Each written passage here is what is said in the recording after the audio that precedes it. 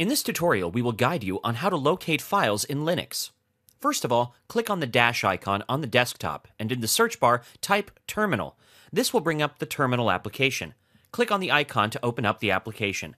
Over here, type in sudo space apt-get space install space Catfish.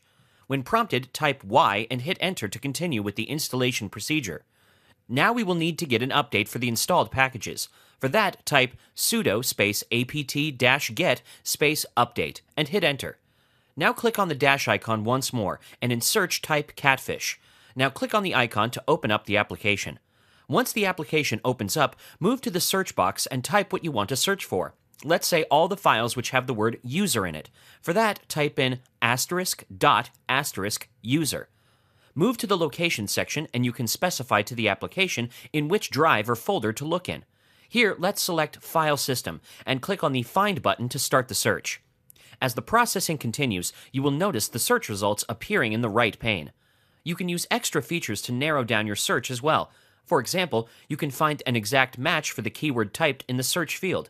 Also, by using the Limit Result option, you can set the number of searches to be displayed at one go. You can also set the file type to further narrow down your search.